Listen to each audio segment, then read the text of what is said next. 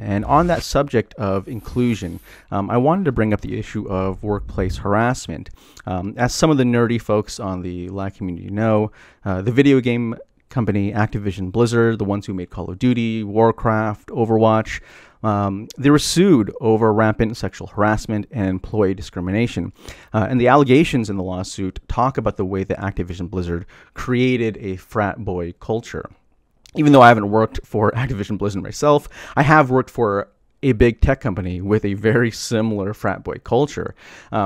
So when you see companies with these types of cultural problems, how do you sort of identify the source of this problem? And how do you even begin to solve these toxic behaviors within the work culture? Like, do you just go in and fire the problematic employees? Do we reform and coach toxic managers? Like, what do we do?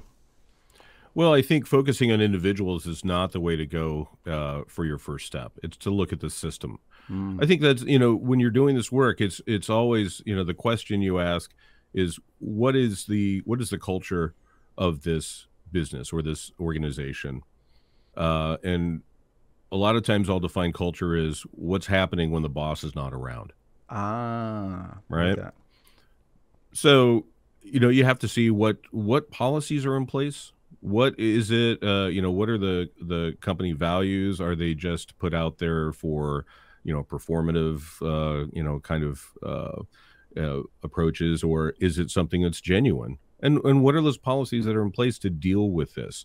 What is it? It starts with hiring. Well, it starts with, recruitment. What is the recruitment process? What are you looking for? Are these based on dominating culture definitions of what an effective leader are? Oh, well, that, we need someone who's, take charge kind of person, someone who's bold. and you're like, well, okay. So if you look at a situation where you're in a conference room in a meeting, and we can pretend there's no plague going on, and we're all sitting around this conference room table, and there's a white man in the meeting who's bold and has this take charge attitude. He might be described one way. If you have a woman who exhibits those same behaviors, she might be described another way. If a black man exhibits those same behaviors in the meeting, he'll be described a different way. So are you really approaching your policies in your company with a cultural consciousness? We hear the term a lot, cultural competency. I don't know if that's possible. That's kind of a tough charge, to be culturally competent. Yeah. I mean, I'm not competent in my own cultures. I'm a half Japanese guy who grew up in Indiana. And so in Indiana, I was really Japanese. My school lunches scared the other kids and all that. But when I went to Japan, man, I was really Indiana. Right. So it just so competency, I don't know, but consciousness, always asking the questions to yourself, not putting the burden on other people to explain it for you, but doing your homework, asking those questions, being aware that not everybody gets to navigate this world in the same way. So going back to the policies, what are the policies in place? I think that's the key. If you're hiring, if you're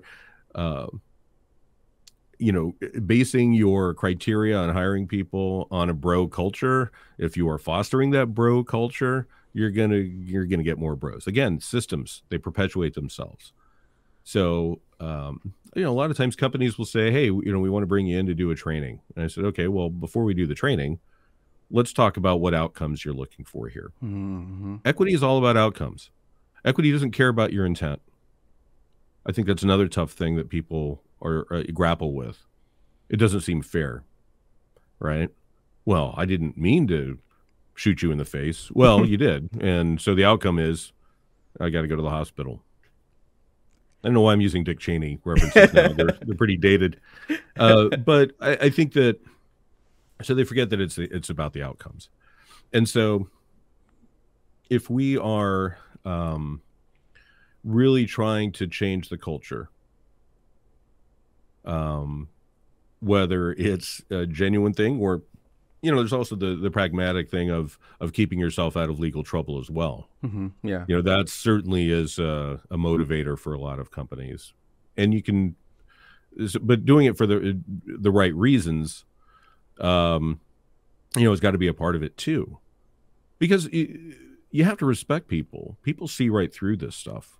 And when you get these mission and vision statements that are just all these platitudes that just, whatever, if you're going to put those out there, how are you practicing those?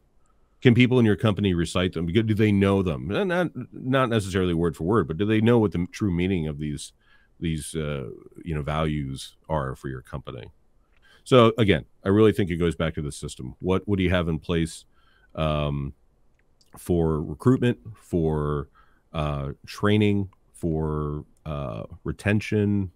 What are you doing to make sure that you don't have this culture?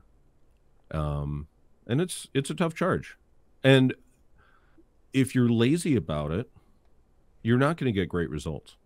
Time and time again, we see companies, well, all our engineering staff is white and they're male because, folks of color aren't interested in doing this kind of work. Now, it's hard to hear that.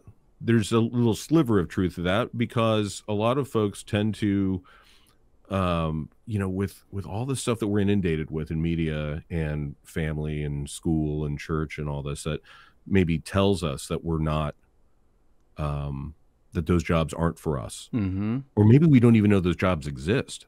How many young, kids of color realize that you can have an amazing career designing athletic footwear? You may you may not even think about things because you think about the jobs and the type of stuff that your family members or people close to you, what they did, right? I come from an Army family. I'm an Army brat. So what did I do? I joined the Army. Because that's what I knew, and I knew that I could get money for college if I did that. So So again, it goes back to a systemic problem that we have in our culture, in our country. If we're going to try to recruit people, well, it has to start with: are you working with youth to get them interested in what you're doing? Are you really doing some genuine outreach and involvement with community? Are you seeking out cultural and community groups to see, maybe having a job fair or something like that to really, find those people? Because there are a lot of folks of color, obviously, that can do these jobs. But if they don't know about them, if you're just telling your professional networks to spread the word, it may not get to a lot of us. So there's laziness is not going to get you some great results in that respect. Yeah, and I really appreciate that you sort of talk about that way that, it's work. You can't go into this thinking that I'm going to hire an Asian dude and he's going to magically spice things up and make everyone woke through, cultural osmosis or some shit.